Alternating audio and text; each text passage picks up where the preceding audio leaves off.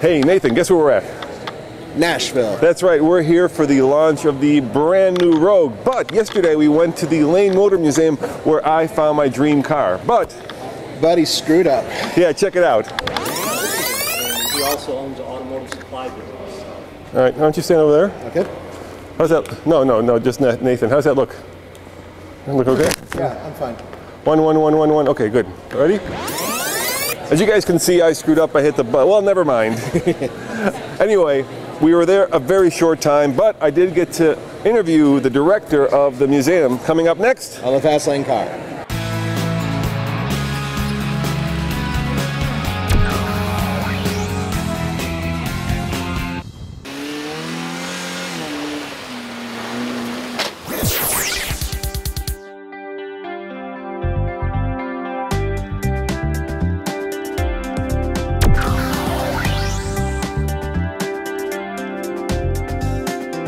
And Jeff, is this your museum? Well, it's a 501c3, so I'm the director of the museum. I don't actually own the museum. And we are in one of the most eclectic car collections I have seen in a long time. So you've got a Tatra 603 there, which is a special car for me because I'm Czech. So tell me, how many Tatras do you have? We have 23 Tatras in the collection. It must be the largest collection of Tatras in the entire world, maybe? In the entire world except for Kopernica, where there's a Tatra museum that obviously has more Tatras than we do. So tell me, how did you get started collecting these kind of crazy cars? Well, I was into Izettas and MGs when I was younger, and then I actually got interested in Tatra when I went to Retromobile, the big French car show in February every year, and Tatra had an exhibit.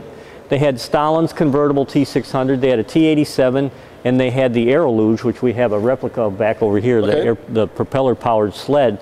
And so that's where I really learned about Tatra and became kind of fascinated with the advanced engineering and all the great things that they did back before World War II. Yeah, I think it's certainly a more unknown chapter of the automotive lexicon, right?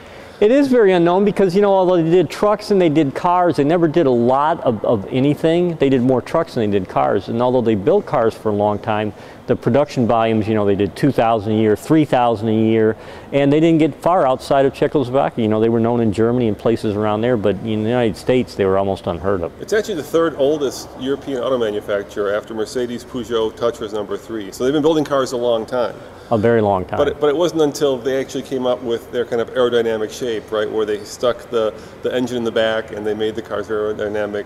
And the original Tatra, what was it? T11 was the very first car made. That it became kind of iconic. So tell me, you know, I'll get the camera here. Let's walk around and just kind of tell me about what makes these cars unusual. You can just kind of walk around and show me. You want to start with the T11? Yeah, let's start with they really started with the T11 in 1923. Hans Ludwinka, who was an Austrian engineer, worked for Steyr. He wanted to do a people's car. And Steyr said, no, we're not going to do a people's car. There's no money in that. There's only going to be expensive cars. So Tatra hired him away with the promise that he could do a people's car. And he did the T11, which was a two-cylinder, air-cooled, backbone chassis. It was very robust and very reliable, which in the 20s, that was the most important thing with having a car, is that when you went somewhere, you came back in the car and that you didn't come back being towed by a horse. But that wasn't kind of what made him classic, right? That was No, that was the start. But really, you think in 23, they did the T77 in 1934, so only 12 years later, they advanced from this to a V8 air-cooled rear-engine car with a top speed. Do you have that one here? We don't have a 77, we have an 87, which was the next model. And so in a very short time, you know, they went from a bare bones, you know, what I would say beginner car to a very stylish, high performance, comfortable, fast, reliable car. So this is a T87, which came out in 1936. Yeah, this is the one that was the Nazi killer, right? This was, they said, the Nazi killer, but really, this was the most iconic car they ever did, because although the 77 was the first streamlined car, they only built it for 2 years and in very low numbers.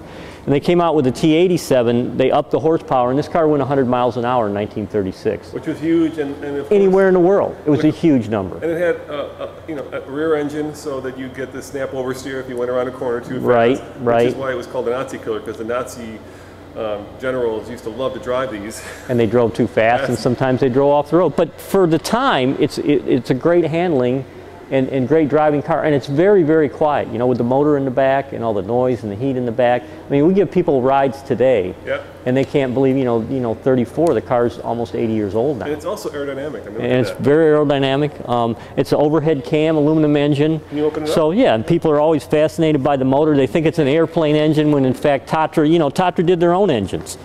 So, they've always done their own engine. And they've always done their own engines. So. And almost all their cars were air-cooled, not all of them, but 90%. So you can see aluminum overhead cam, you know, which would have been a big deal in the 50s, but in the 30s, it was a super big deal.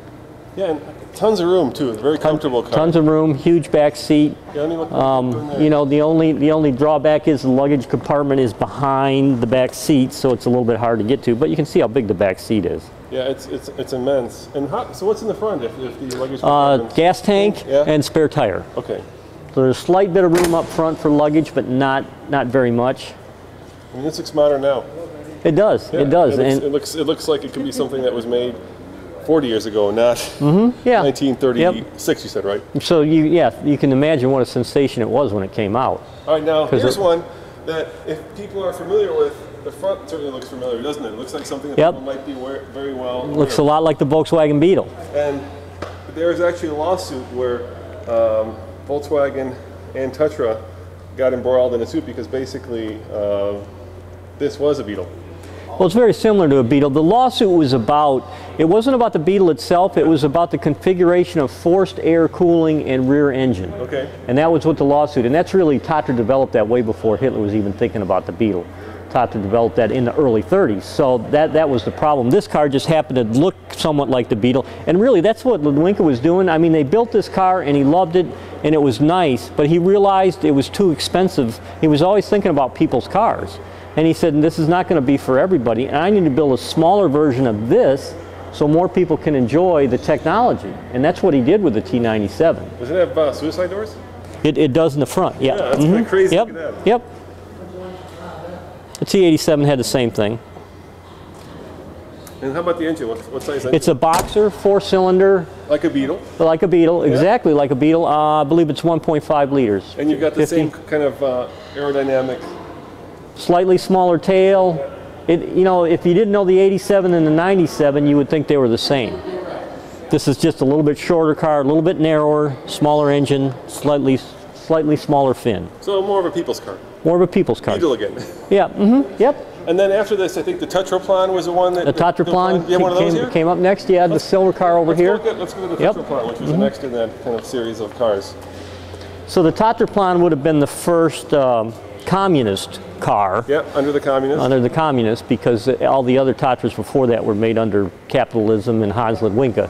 Hans Ludwinka unfortunately was imprisoned after World War II for working for the Germans, which he had to do since they took the country over. But and Tatra wanted him to come back, and he said no, he didn't want to come back under communism. So, but this is a Tatraplan, which was the next car, and you can still see it's got a lot of the lines of the T97. Yeah. It's a little more austere, and that's because it was communism. Yeah. So they got rid of the V8, went back to a 4-cylinder. Fin got a little bit smaller. You know, the vehicle's not quite as, I guess you would say, stylish and soupy, but still a very advanced car. You know, rode very well, handled well, and then good brakes. And then, of course, after this car, you get to the iconic, I think, the 603, which is right here next to you, because the communists wanted something that was a little bit more luxurious for the party officials. Yep. And so they went back to the V8, but they went they went to more of a what I call a Bel Air, you know, Chevy Bel Air style almost. Look at that. Now that is a big V8. Air cooled. That's crazy. Air cooled. Yep. As Tatra almost always was. But again, you know, huge proportions, a huge back seat, you know, huge front seat, still a very luxurious car. Top speed dropped down to like 90 miles an hour because it wasn't quite as aerodynamic, and this engine only did 100 horsepower.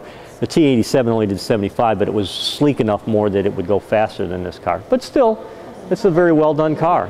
And then the very last one that's over next to us is the 613, if I recall. 613, yep. And these were The last of the communist cars. And before they stopped building cars. And this was actually designed by Bengali in Italy. Oh, that's right. It's the first time that Tatra paid an outside designer to do any body work. And so you can see when they got to the 613, it's become very mainstream. Yep.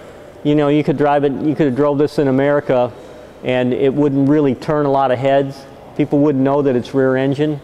You know, they have no idea. But again, in a 613, they moved the engine kind of up over the rear axle. So now it's not back behind, improving the weight distribution somewhat. But the other thing about Tatra is, you know, they built the T603 for 20 years. Yep. They built the T87 for 20 years. They built this for 20 years. So they, you know, a lot of their cars had really long production cycles. Yeah, yeah. Well, thank you very much for sharing these wonderful cars with us. I really appreciate it. I really appreciate you letting us come into your museum and kind of check out the Tatra collection. It's really cool. Thank you. Thank you very much. Appreciate it. All right, Nathan, so here's the dealio, man. This summer, 2014, we are going to go to Prague, and guess what we're going to buy? A Toyota. No, we're going to get a Tatra. Yeah, we're going to get a Tatra, and we're going to drive it all the way to Germany, and then? Then we're going to bring it here, and we're going to bring it to the museum, the T603, one of my favorite cars, my dream car. We're actually going to buy it, and we're going to have a road trip, and we're going to do videos, and we're going to have so much fun, man. We're going to be using a lot of wrenches, a lot of oil, and a lot of sweat. Yes, and we're going to bring it back to America, and then we're going to sell it. So stay tuned. That's coming up this summer on the Fast Lane Car.